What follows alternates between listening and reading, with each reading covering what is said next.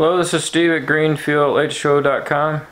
Very excited for this video today. I finally have my hydrogen compression setup almost complete. I say almost because I'm waiting on a couple parts.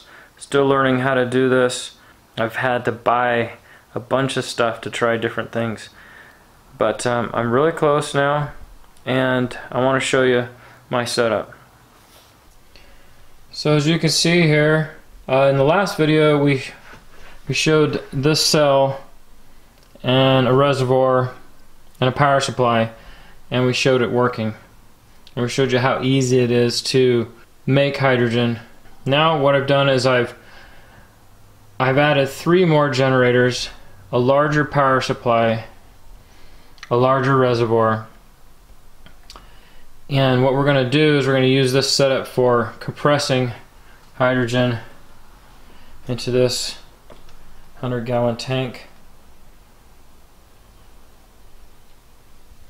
We've got the compressor over here that we're going to use. But for this video I just wanted to show you the new system here and how it works actually. So before I plug it in, I'll just go over the components here and how they're hooked up and how they work.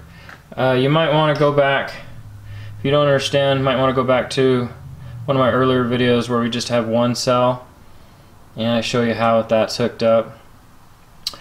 But here, this is what I'm going to show you. I'll show you how the water's hooked up first, then the electrical, and then all the other components that I have here.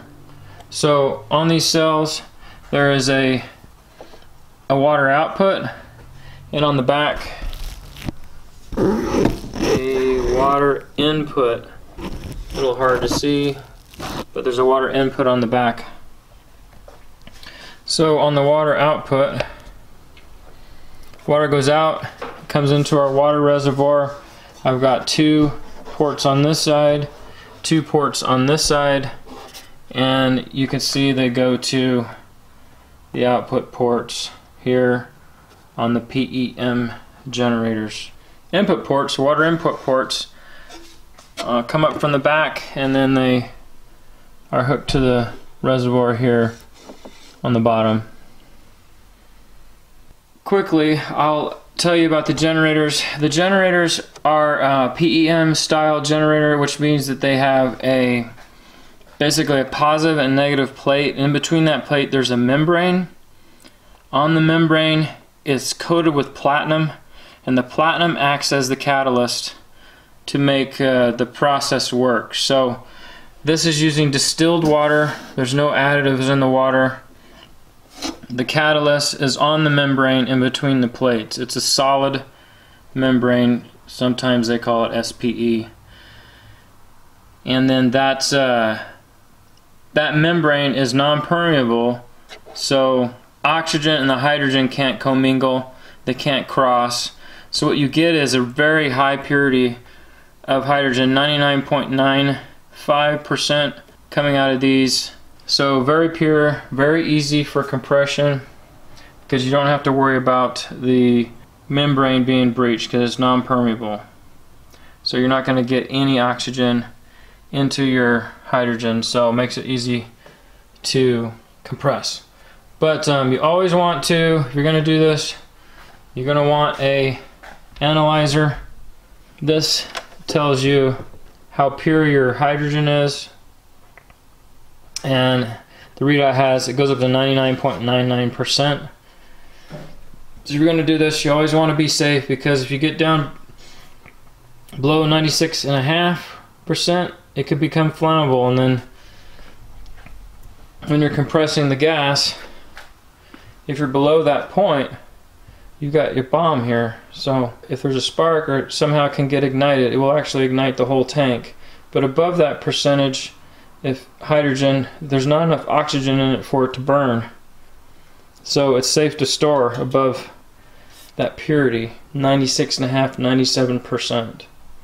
So we're shooting for about 98, 99, 99.5% to compress with. Okay, the electrical, what I have here is this is a 15 volt power supply, And this is the part that I didn't calculate correctly. I initially bought a 12 volt and it wasn't enough power to get these going. Now there's a 15 volt. Still don't have quite enough power to get them going at full power. For this demonstration, or probably in the next video, I'll be using this power supply. I think it puts out about 1.5 liters per minute of hydrogen combined. When I get the 24 volt power supply, we can up this to over 3 liters a minute, which will be able to generate more gas and be able to compress faster. Down here we have our hydrogen manifold. On the sides of the generators here, this is our hydrogen outputs all the way across. Those are going up into our manifold and then out the manifold here, up through this tube into our water gas separator. Now what you'll get is you'll get some water that forms on the hydrogen side. It's going to go up this tube, get caught here in this separator, and then the hydrogen will leave through this tube down into this canister here. And this, all this is a dryer. This is going to dry the gas off nicely so that we can use it for compression. On the bottom of the separator, you'll see there's a little float in there. The water will gather in here until the float raises, and that will allow the water to go back in here and be dumped into the reservoir tank. Got a check valve here so that gases can't come back up into here and then get into the line. You don't want any other gases in the line but hydrogen. One thing also, the oxygen that's made by these comes out these ports with the water, and the oxygen will bubble up through this reservoir tank and just out the top. Okay, that's pretty much it. I'm gonna go ahead and plug it in.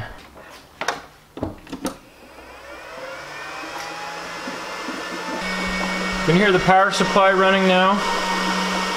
You can hear the bubbling. That's the bubbling of the oxygen. See it there? And then over here, if you look closely in the tube, you can see there's a little water there with the hydrogen. And that water is being forced up here into our water gas separator. The hydrogen actually comes out this port right here.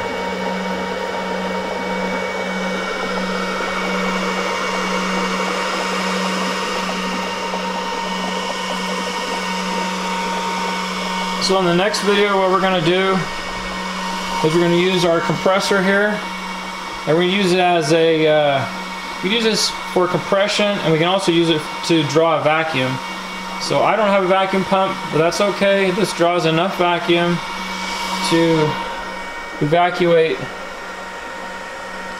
our storage container here. We want to evacuate all the gases out of this container. All the oxygen, nitrogen, whatever's in there, we want to evacuate everything out so that when we put hydrogen into this tank, it'll just be pure hydrogen. So in that video, I'm going to show you how to evacuate the tank, and then we'll also do a purity test. But before that, we're going to fill this tank with 20 psi of hydrogen, and then we're going to do a purity test on it. See how much impurities we have in the tank still. Alright, this is the end of this video. I hope you enjoyed it. I know it's been a long time coming, but we're just about there, guys, just about there. This is Steve. Thanks for watching.